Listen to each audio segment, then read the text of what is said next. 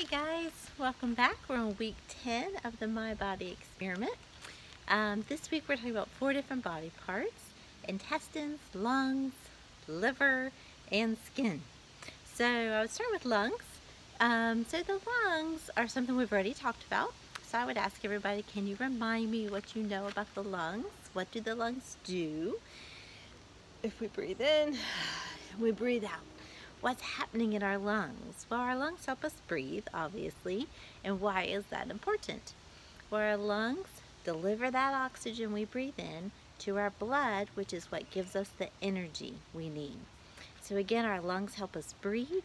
Our lungs provide oxygen to our blood, which goes all throughout our body, which is the energy throughout our body. And then they also get rid of waste. Remember, they're part of our excretory system. They help get rid of carbon dioxide. So those are the 3 main parts of our lungs. Our skin, we've also talked about. So again, ask them what they remember about the skin. Remember when we did the little sandpaper and soap, you could see that we are always shedding skin. I forget how many billion cells we lose a day, but that was a great visual for how many cells we lose daily, because number one, our skin is alive. It is alive, and it is always regenerating itself. It is always growing.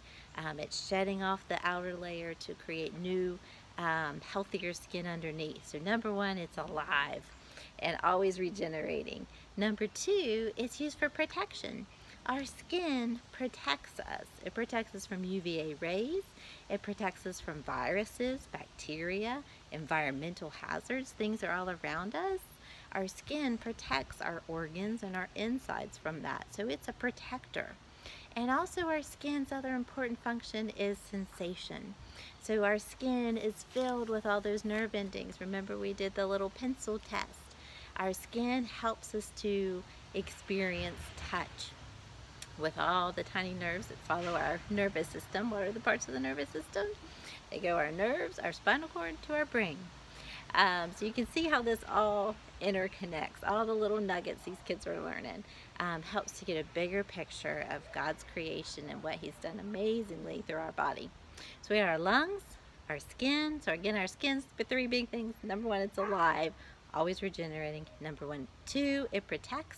And number 3, the sensation, the role it has in sensation. And then we have our intestines. Our intestines, we know, are part of our digestive system. What are the parts of the digestive system? Mouth, esophagus, stomach, liver, small intestine, large intestine. So my tutors, in your buckets, you will have a bag with an L on it and a bag with an S on it. This is just a visual to recognize how long our intestines are. I'm not exactly sure how the Lord created our abdomens to hold this tube, these 2 tubes. The small one, I don't have my helpers today, so I can't get it out to show you. But the small intestine is somewhere around 16 to 25 feet, depending on your age, your body size, and so forth. So these strings in here are about 20 to 21 feet. So I would have a helper stand on both sides and stretch this thing out, and then try to curl it up and sit it inside, or just lay it up against your stomach or one of the kids' stomachs so they can visualize. And again, this is yarn. This is super skinny, where our intestines are actually like a tube that food and waste go through. So you have your small intestine, again, about average 20, 21 feet long. And then you have your large intestine, which is around 5 to 6 feet long. So your large intestine kind of encases around your small. It has an ascending, a transverse, and then a descending side. So your small intestine is all squished in there, and then your large intestine kind of encases all around it. So it is definitely smaller, but it is larger in its diameter. The small intestine is smaller in the diameter of the tube, and the large intestine is a little bit bigger. So the big things about the intestine that you want the kids to take away is, number one, how long they are. So this will help take it out, stretch this thing out, and then kind of roll it up and lay it against you so you kind of get an idea. And then the large, again, goes out around. The role of the intestines are to, obviously, number one, break down food. They help break down food. As they break down the food, Then they help to absorb the good parts, so absorb the nutrients, the minerals, the vitamins that we need, as well as they then keep filtering through the waste products, the things our body doesn't use. So they break down the food, they absorb all the nutrients and vitamins, and then they keep pushing through the waste and things we need to get rid of in our body. The intestines are covered with smooth muscle.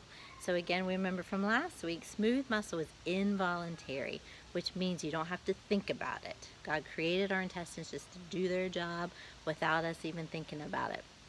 So they contract and they push the waste through your belly until it's excreted, because they are part of our excretory system, which we found out before a couple weeks ago.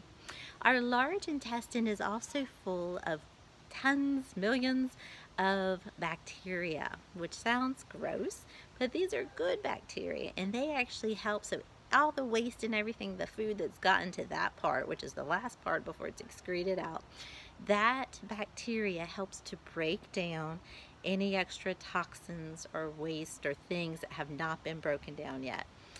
So our gut is actually full of that good bacteria, which you hear a lot of probiotics these days. That's where it's working, is in your large intestine. That's what that bacteria is doing. It's supposed to be breaking down toxins and things to get them out of our body so we don't absorb them. So that is our intestines. So we've got lungs, skin, intestines, and last but not least, you have your liver. Your liver is pretty amazing. We could not live without a liver. The things about the liver, number one, it has over 500 functions. We're just trying to get the top 3 important things. That's one of them, is it has over 500 functions that it does for our body and to keep our body in a stable, healthy place.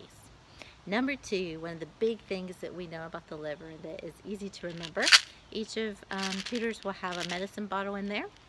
Our liver is one of the main places where we metabolize and break down medications, drugs, and things that go into our system. Our liver helps to filter them out. It breaks it down so that we can actually use them in a good way. It filters through what we can't use and what might be toxic to our body. So that's why if people take in things that are not good for you, your liver is the one that suffers. So our liver, number 1, has over 500 functions. Number 2, helps break down medications, as well as food, but medications and things we take in so that it can be utilized in the way it's supposed to be in our body and filters out the toxins. And number 3, last but not least, it also stores iron. So it is also part of our red blood cells. The iron that is in them is that iron is stored and utilized then from our liver. So our liver, 500 functions, helps break down medications and things we ingest to take away the toxic part and utilize the good part, and then also breaks down food by excreting the bile into that small intestine, and then last but not least, stores iron and helps keep our red blood cells nice and healthy. All right, that's week 10. Enjoy.